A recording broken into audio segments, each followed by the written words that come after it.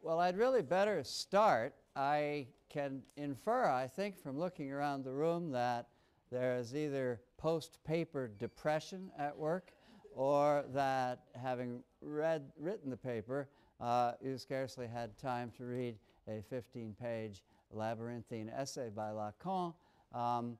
That's unfortunate, and I hope you're able to make up for it soon. And those of you who are here today can take such notes as you can figure out how to take, and then go back to the text of Lacan and try to make use of them. It is a pity that not everyone's here, but we'll fare forward nevertheless. Now, there is an obvious link between the work of Peter Brooks that you read last time and this particular essay of Lacan, which of course I'd like to begin by underlining. It has to do with the part of the argument of Lacan which probably is most accessible to you after your tour through structuralism and related isms, and which in a way I think really can be used to anchor a certain understanding of Lacan, and it's something I am going to want to spend a lot of time with in the long run today. In any case, Brooks understood the fictional text, and the completed fictional narrative as a sustaining of desire through a series of detours, inadequate and improper endpoints overcome, resulting in a continuation of desire, resulting in a proper ending, that is to say, something corresponding to what Freud understood as the desire of the organism to die in its own way, and not according to the modification or pressure of something from without. And this sequence of détours in the elaboration of a narrative plot, Brooks called metonymy, in a way that by this time we ought to recognize as what happens in the putting together of signs along the axis of combination as it's described by Jacobson. But Brooks remarks also that at the same time there is a binding of this sequence of signs, of events in the case of a plot.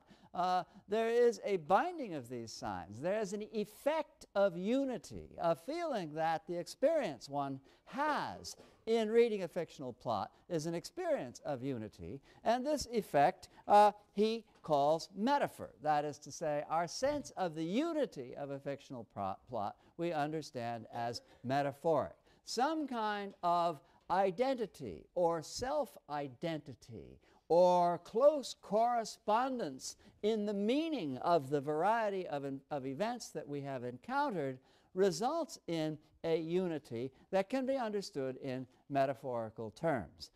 In other words, something like what Jacobson calls the poetic function has been superimposed on the metonymic axis of combination in such a way that the feeling of unity, the sense of the recurrence of identity in the signs used, is something that we can come away with. And this, Brooks argues, accounts for our sense of the unity of the plot, even as we understand it to be a perpetual form of the delay of desire. I speak of the delay of desire. That's most obvious, of course, in a marriage plot being the heart of fiction, perhaps, and most immediately intelligible. But, of course, desire takes many forms. There are many sorts of plot, and they always do, in one form or another, have to do, in Brooks's sense, with desire. Now, I pause in this way over Brooks because I think you can see, whatever frustration you may also be feeling in encountering Lacan, I think you can see that the same basic movement is at work in Lacan's understanding of the unconscious. The discourse of desire for Lacan, the perpetual deferral of bringing into consciousness, into being, into presence, the object of desire, Lacan too hearkening back to Freud, as Brooks does, hearkening back to the distinction made, by the connection made in Freudian thought and picked up by Jakobson between condensation in the dream work and metaphor in the dream work and displacement in the dream work and metonymy in the dream work. This is central as well to Lacan's argument.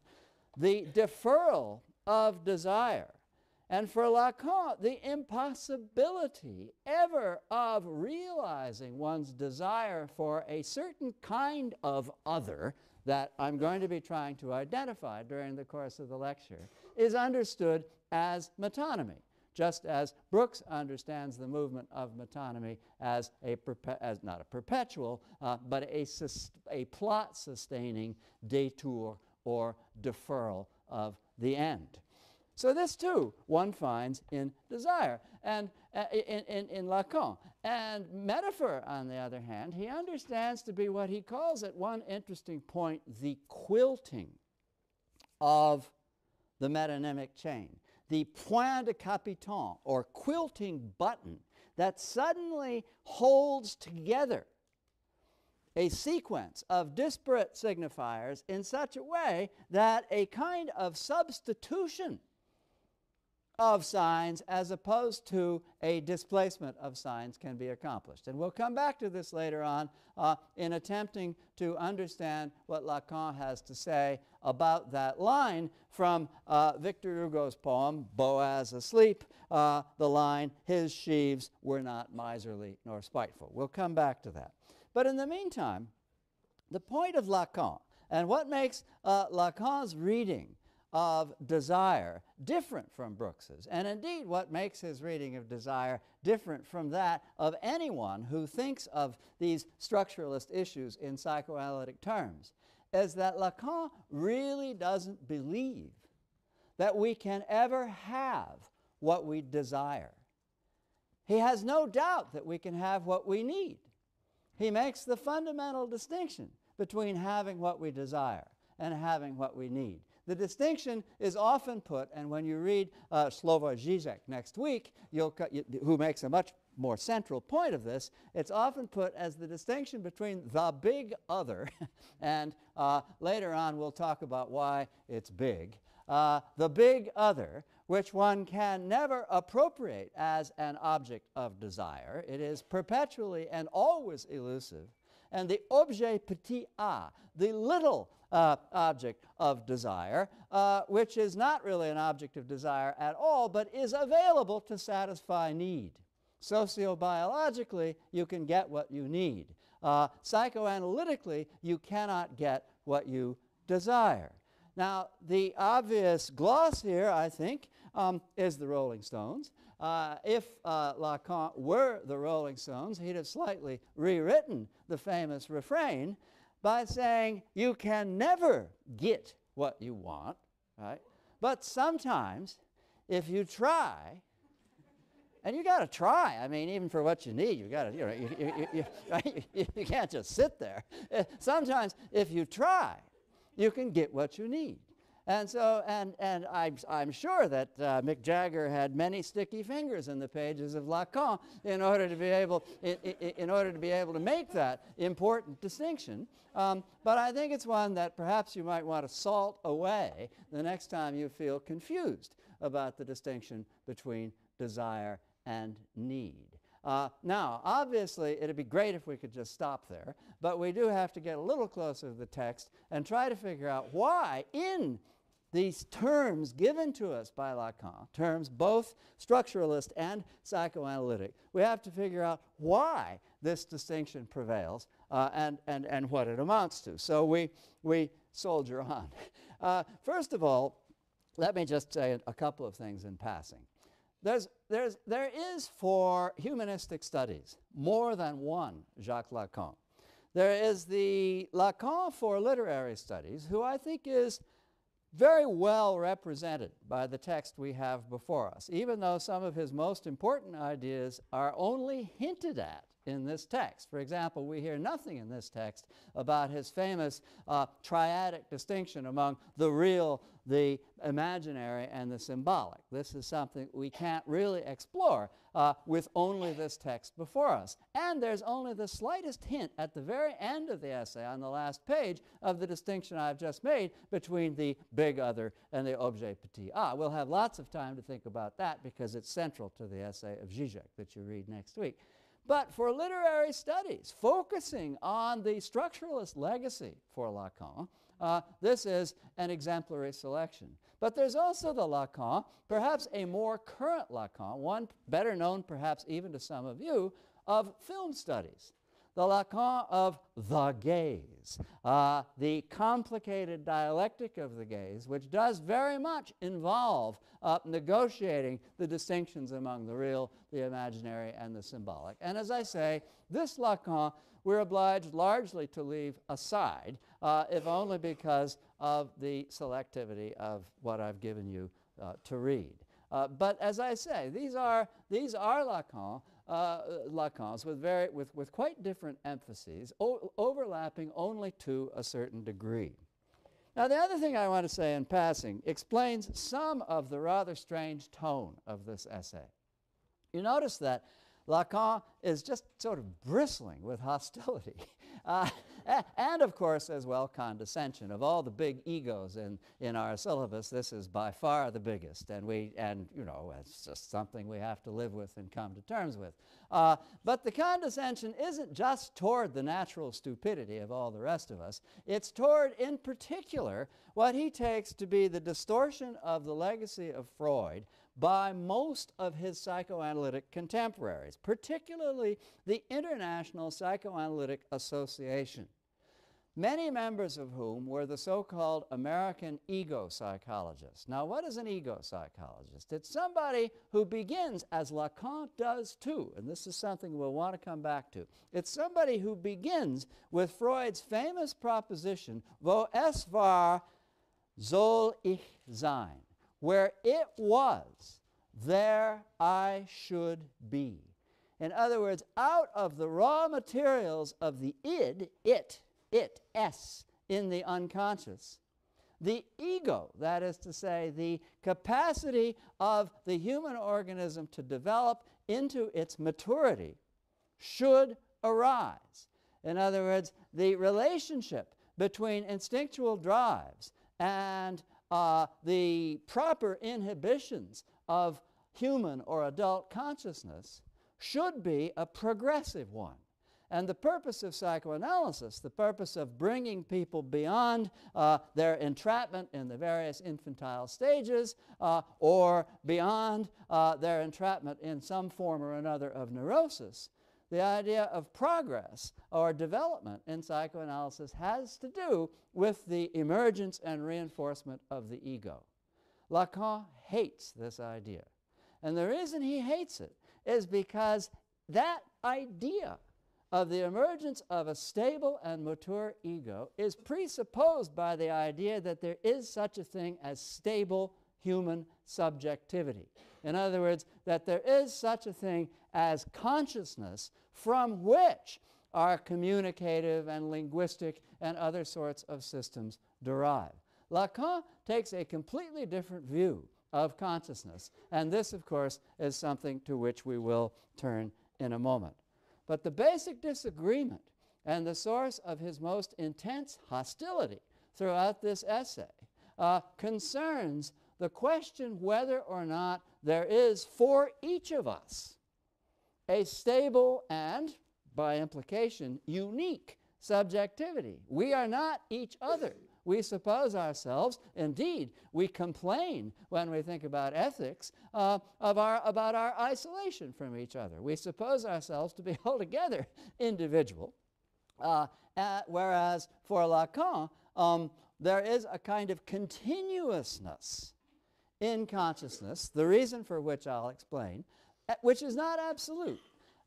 In the long run, in this essay, you will find, and I hope to be able to understand this as a kind of turn in his argument, in the long run in this essay, you will find that Lacan does actually hold out a limited sense of individual subjectivity, not really as autonomous subjectivity, not something that can that can authorize a sense of free will or power of agency, but a way in which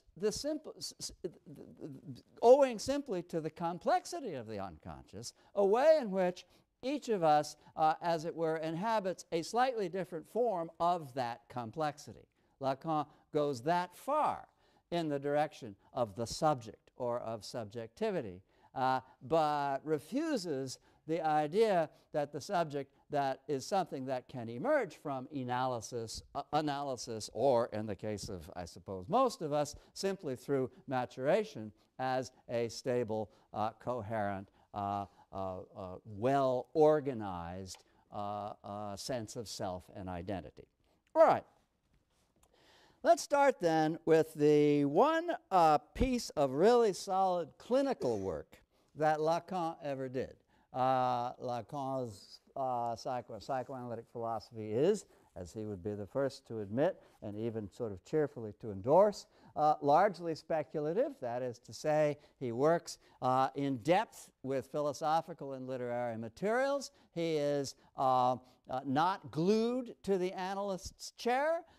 He is notoriously impatient with his analysans and is very interested in matters of analysis, either in, on the one hand, shortcuts, or on the other hand, championing Freud's late essay, Analysis Terminable or Interminable, taking the side that analysis is just obviously, such as the complexity of the thing, interminable.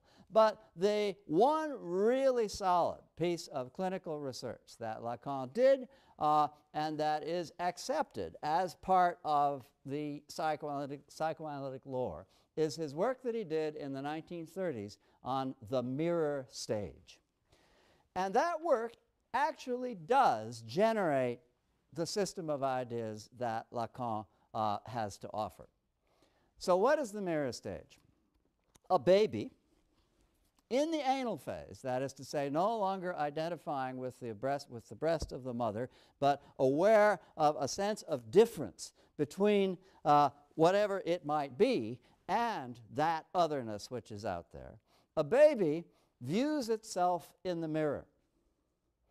And, you know, I mean, maybe it views itself like this, right? It can only crawl, you know. It can barely touch its nose. It can't feed itself. And the actual nature of its body is still fragmented and disorganized. It lacks coordination. And, in fact, it lacks, in any ordinary sense of the term, uprightness. But, you know, let's say it's looking at itself in the mirror like this. And so, you know, what it sees is something like this. It sees, in other words, it sees something which is coherent, coordinated, and really rather handsome. You know, it says, wow, you know, I'm okay. And it acknowledges itself to be, it recognizes itself to be, it's the object of the mother's desire. Right? That is the moment in which it no longer identifies with the breast, but thinks of itself as the object of the desire of another, because it's so pleased with itself. You know, somebody's got to desire me. You know, it's probably mom. You know, so there it is. And this is this is the moment of the mirror stage. Now, what happens after that? And by the way, the rather wonderful epigraph from Leonardo da Vinci, which begins your essay, is all about this. What happens after that is rather tragic. The baby falls into language.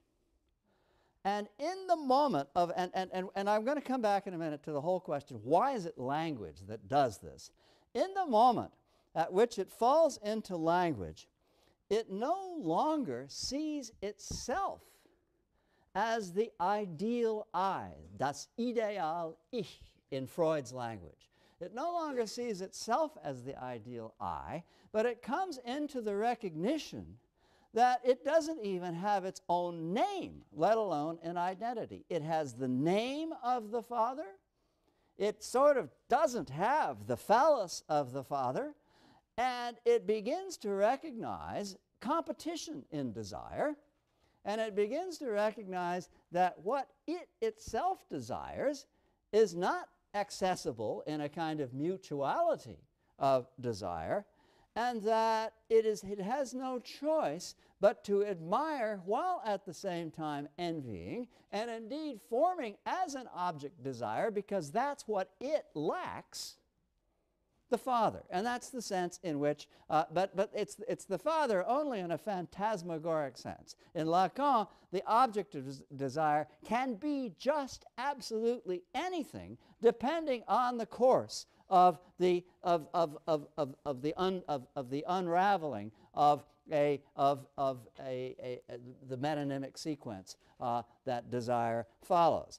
But this is what Lacan associates with the Oedipal phase, and that's why I say in passing the father. And it does have something to do with Lacan's revision of Freud in saying that the object of lack that perpetually motivates desire, the desire for what one lacks, is not at all physical.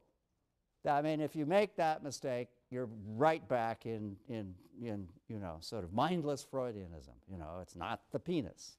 It is, on the contrary, something which is by nature symbolic, something which is an ego ideal, that is to say, but no longer oneself. That is to say, no longer what one has, but what, through the gap opened up by language, one recognizes that one lacks. And so it takes a variety of, let's just say, phallogocentric forms. In film criticism, some of you may know the essay, the Lacanian essay of Laura Mulvey, in which the female object of the spectator's desire or gaze, dressed in a sheath dress, is actually, just like the baby, just like anything else, it is this. In other words, it is sort of, despite being obviously an incredibly different kind of thing, nevertheless, in symbolic terms, the phallus. All right, now, so the question then is, why is it that it's language that does this? Lacan speaks of the impossibility of realizing an object of desire because the metonymic structure of desire follows what he calls an asymptotic course. Asymptotic meaning the line which curves toward the line it wants to meet but never reaches it. And there's a kind of an underlying punning sense in that word of the metonymic course of desire not revealing the symptom. It's asymptotic in that sense as well. The only thing that can reveal the symptom is those moments of quilting, the moments at the point de capiton when metaphor, as Lacan says on 2 different occasions in the essay, reveals the symptom. So this is what happens when you can't get when you can't ever get what you want. And the question is, but don't worry, because you can always have what you need as long as you try. So the question is, why does language do this? What is it about language that introduces this problematic beyond repair? Lacan begins he begins the essay with a claim about the Freudian unconscious, a claim which he takes, he says, from the interpretation of dreams, where Freud speaks of the relationship between condensation and displacement in the dream work. Lacan says the unconscious is structured like a language. That's perhaps the most single expression that people take away from Lacan, and rightly so, because it is, again, foundational in what we need to understand if we're to get along with him. The unconscious is structured like a language. Now, what does this mean? It means that he doesn't say the unconscious is a language, by the way, and he doesn't say that he means the unconscious is structured exclusively like human language. He means that the unconscious is structured like a semiotic system. And in fact, he draws from Freud's interpretation of dreams the idea that the way the dream work works and the way everyday life, in Freud's sense of the psychopathology of everyday life, works is like a rebus. In other words, one of those puzzles in which you can find an underlying sentence if you figure out how to put together drawings, numbers, syllables, in other words, a sequence of signs taken from different semiotic systems that can put themselves together into a meaning. That's how Lacan understands the dream work and the movements of consciousness to go.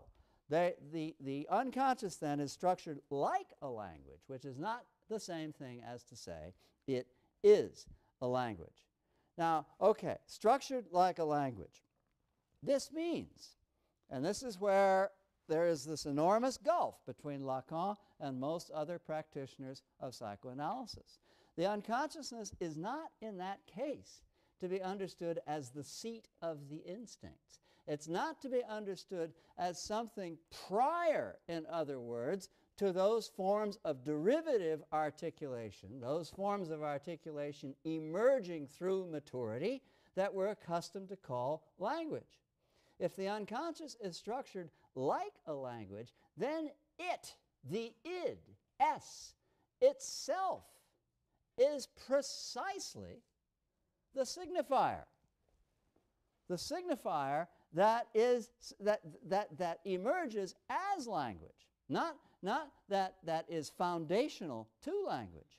Because Lacan's point, like the point of many other people in our syllabus, is not that language expresses thought. Not at all that language expresses thought, but that language constitutes thought, that language brings thought, consciousness, a sense of things into being, that this is articulated through language. Now, this, of course, brings us immediately to certain issues of conflict that Lacan has, not just with other forms of psychoanalysis, but with a whole philosophical tradition. If you are a materialist, in other words, if you believe that things come first and consciousness comes second, that is to say, if you're a Marxist, if you believe that that consciousness, ideology, call it what you will, is determined by existing material circumstances, as one says, you can't very well think that existing material circumstances are produced by language. Whoa! You know, and if by the same token you're a positivist, if you believe that the meaning of things is something that is expressed by language, something that language is brought into being to express, then also you are giving priority to things, to that which is behind language, to that which gives rise to language, rather than, as Lacan does, giving priority to language. And he actually attacks both the Marxist tradition and the positive tradition at various points in your text. The sideways blow at Marxism is on page 1130, the right-hand column. The sideways blow at positivism is on page 1132, the right-hand column. I don't want to pause to quote them, but you can go to them in your text. So, what is it? Id, S. What is that which is normally called the instinctual drives, the id? The sort of the unmediated, the unmediated wish for something. Well, Lacan says it is nothing other than the signifier. He says, what do I mean by literalism? How else can I mean it except literally? It is the letter.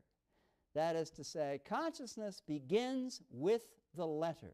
Remember, Lévi-Strauss saying, in the text quoted by Derrida, remember Lévi-Strauss saying that language doesn't come into being just a little bit at a time. One day there is no language, and the next day there is language, which is to say, suddenly there is a way of conferring meaning on things. And that way of conferring meaning on things is differential. That is to say, it introduces the arbitrary nature of the sign and the differential relations among signs which are featured in the work of Saussure.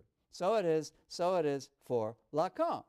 The letter is that not which is brought into being to express things, not that which is brought into being in the service of the ego to discipline and civilize the id, but rather is it itself. That is to say, it is the beginning. In the beginning was the word. In the beginning was the letter, which disseminates consciousness through the signifying system that it makes available.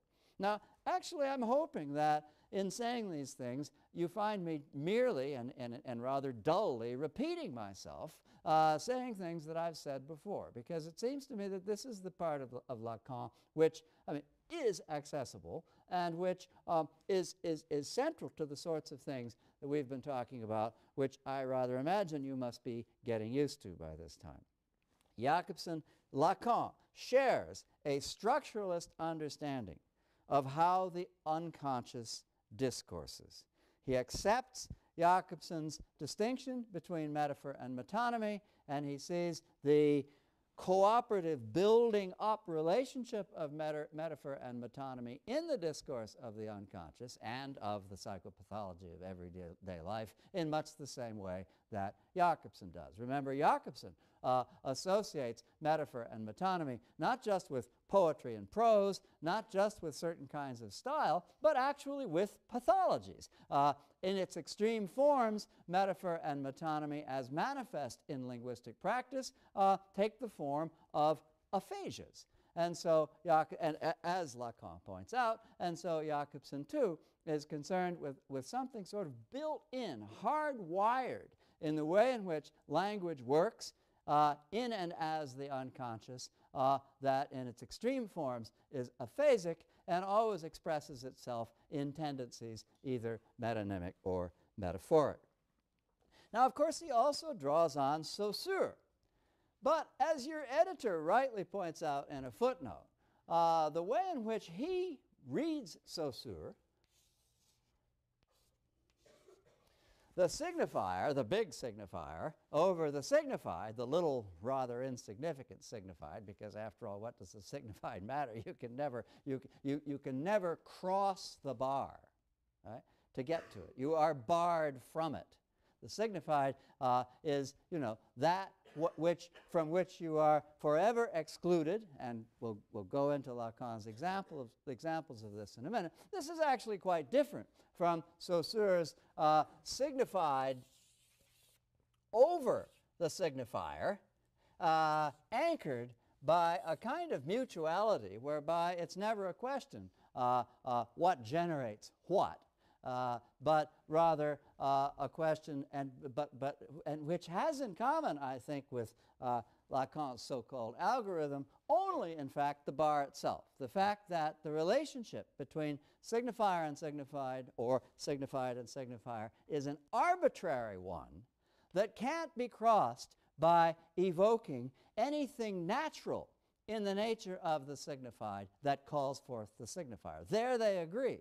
But as to what produces what, Saussure is agnostic about it, and Lacan insists that the big S is that which generates the signified, that from which any possibility of grasping a signified arises and derives. So Lacan's algorithm is in fact rather different from Saussure's diagram.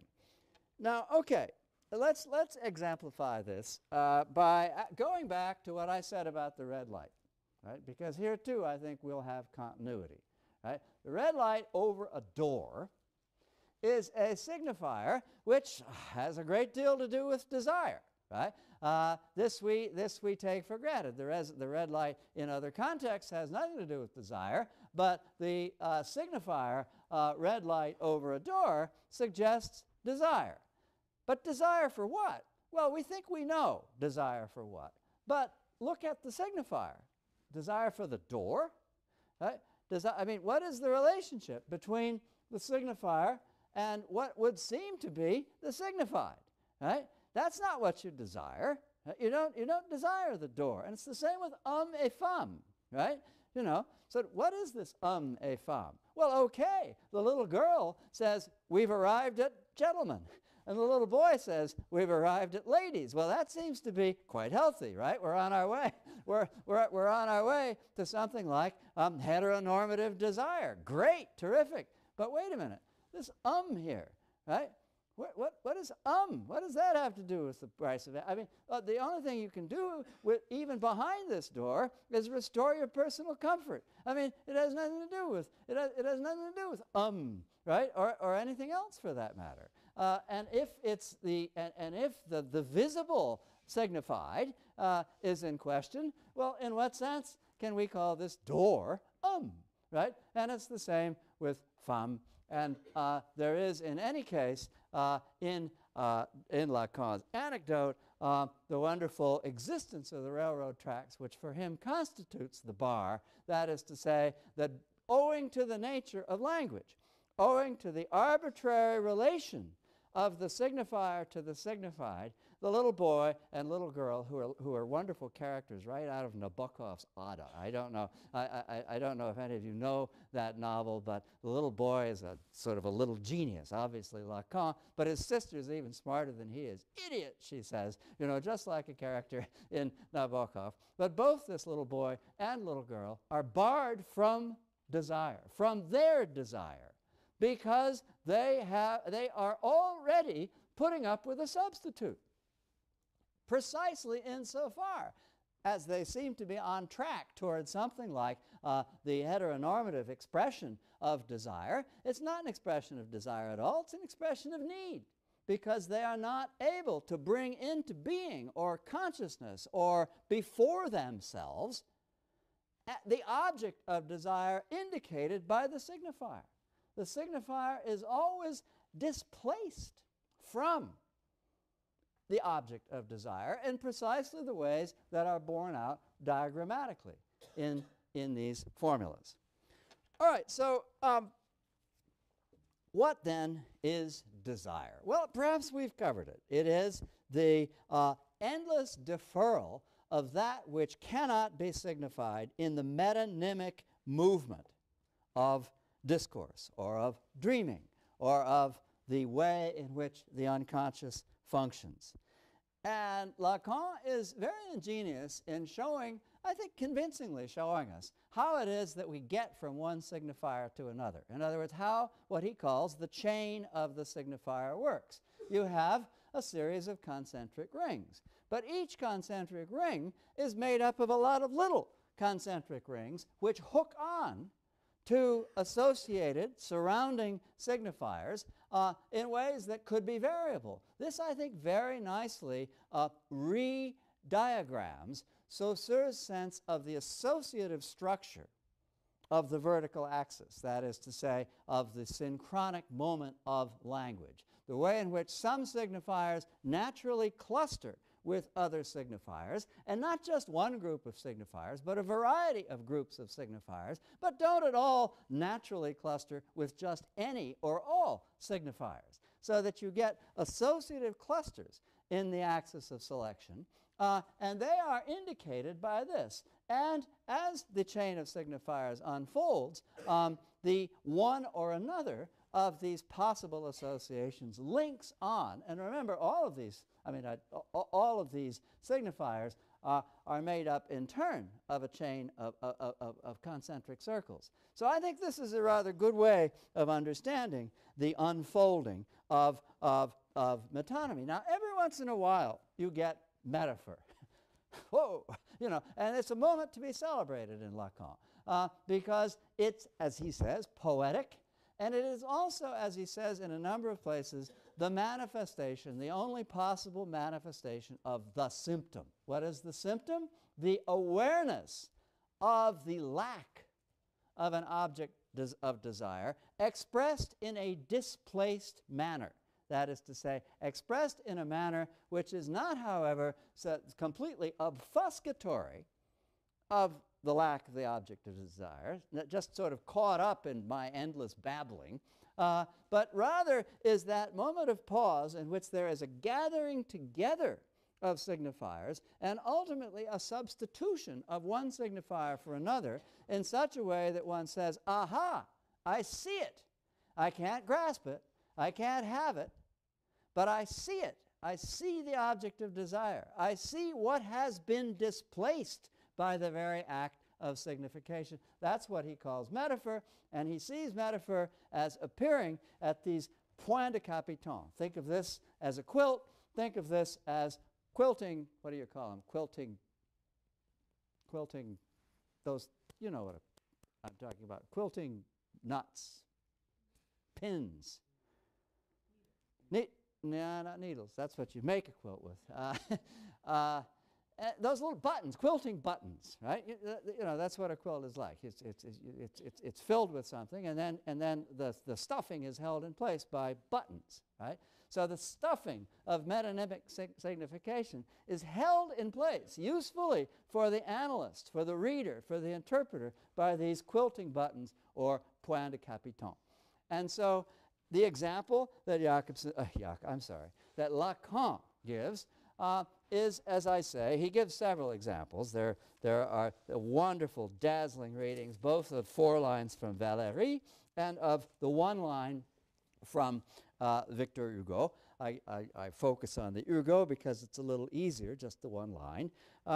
He says, there is something that happens in this line which is metaphoric.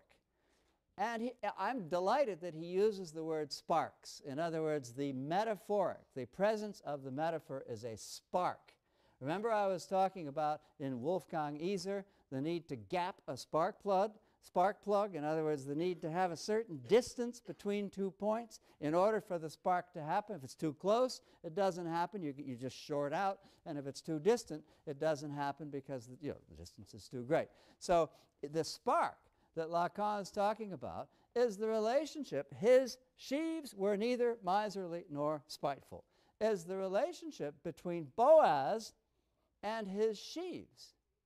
Because the sheaves themselves, which give of themselves, just as certain other things we could mention give of itself, the sheaves themselves, which give of themselves, and certainly are not miserly or spiteful for that reason. They're generous, they're open, they give, they feed us, etc., etc., etc., are supposed in metonymy to indicate that Boaz is like that. Oh, look at the munificence of Boaz's crop, It's neither miserly nor spiteful. But as Lacan points out, the miserliness and spitefulness comes back in an unfortunate way precisely in that word his.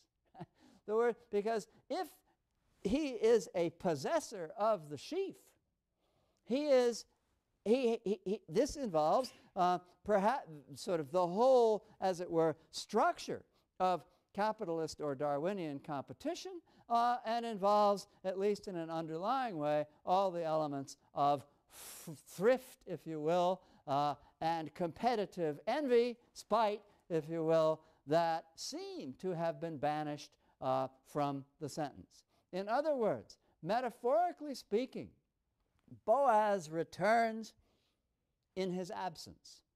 He substitutes. He is substituted for by the expression his sheaves.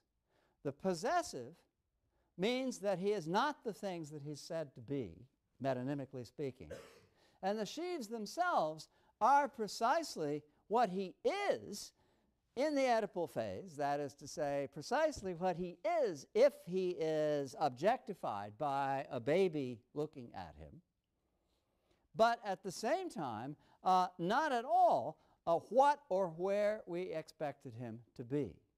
In other words, the point de capiton of the sentence, of the line, is the substitution of Boaz for his sheaves and his sheaves for Boaz. So the line has both a metonymic reading and a metaphoric reading. Here I think you can see Lacan's sense of the relation between metaphor and metonymy hovering between that of Jakobson or Brooks and that of demande, because there seems to be an underlying irreducible tension between reading the sentence as though reading the line as though it says Boaz was generous and free of spite, and reading the line as though it said Boaz just necessarily because he's one who possesses something, a person who has the characteristics of miserliness and spitefulness. The tension, in other words, seems to me to be, in Lacan, an irreducible one, so that at least in that regard we can place him closer to Lacan than we have to, say, Brooks or Jacobson. Which isn't to say that Jacobson is not the primary and central influence on Lacan's way of thinking about the axis of combination.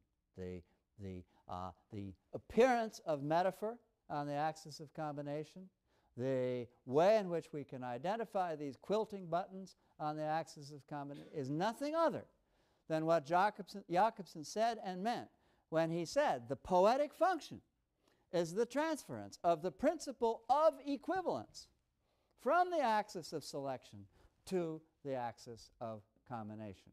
Right? So I'm not saying in speaking in passing of this sort of irreducible conflict one senses between metonymy and metaphor here. I'm not saying that Jacobson is not the primary influence behind Lacan's thinking in this regard. All right, now Lacan says language is a rebus, as I've said, and he says the movement of the signifier, which is the movement of desire, is the articulation of a lack. That is to say, it is in the impossibility of, as certain kinds of language philosophers would say, of making the signifier hook onto the signified, or as we might say, hook up with the signified. The impossibility of doing that is precisely the impossibility of realizing an object of desire. So all of this should, I hope, now be clear. So some of the consequences are that language, and the most obvious consequence is, and this isn't the first time or last time that we will have encountered this in various vocabularies and contexts, is that language thinks me. On page 1142, the right-hand column, for example, I think where I am not, therefore I am where I do not think. That is to say, that which brings my thinking into being is not present to me. It is it. It is the letter. It is the signifier which is perpetually, the signified, I'm sorry to say, I meant to say which perpetually evades us and which cannot possibly be present to us. I am not present to myself. I cannot be present to myself because what is present is the way in which myself comes into being in discourse which cannot identify me. It cannot identify me either as subject or in a phase of narcissism, or supposing I can somehow or another reimagine myself in the mirror phase as an object of desire. All right, so I actually think that without quite having meant to, I've pretty much exhausted what I have to say and outline about Lacan. I haven't said nearly enough about the relationship between desire and need as it plots itself in our actual lives and in fiction. Because the extraordinary thing about it is it's not just a slogan from the Rolling Stones or from Lacan. As we think about it, you know, not that we're not happy with our relationship with the things that we need. Obviously we are. But the extraordinary thing about it is that we recognize in our lives, in the magical world of film, that is to say, the world of illusion deliberately promoted by film, and in fiction, we recognize the absolutely central significance of this distinction. That's what's so wonderful and amazing about the essay by Zizek you'll be reading for next week called Courtly Love, which I love, and which is headlines, which features readings of a series of films in which the Lacanian distinction between the impossibility ever of achieving the big other. By the way, there are times in various kinds of fictional plots in which you can actually have the object of desire. But what always happens in plots like that is that the unconscious, the psyche, finds ways of rejecting it. You know, I can't have that. It's my brother. Or I can't have that. It is in one form or another forbidden. Right? In other words, in actuality, in the way in which the psyche works, according to the structure of the films Zizek undertakes to analyze. And he's so profuse in examples that he really does leave us feeling that there's a kind of universality in what he's saying. Yeah, there are all kinds of object choices that can happen and do happen and may even seem satisfactory. But those are all objects, objet petit a, whereas the big other, that which is the true object of desire, is something that will perpetually evade possession. Okay, so next time we're actually talking about the anxiety of influence and Harold Bloom, and then in the ensuing lecture we'll return in a way to Lacan when we take up Deleuze, Guattari, and Slovoj Žižek. Thank you.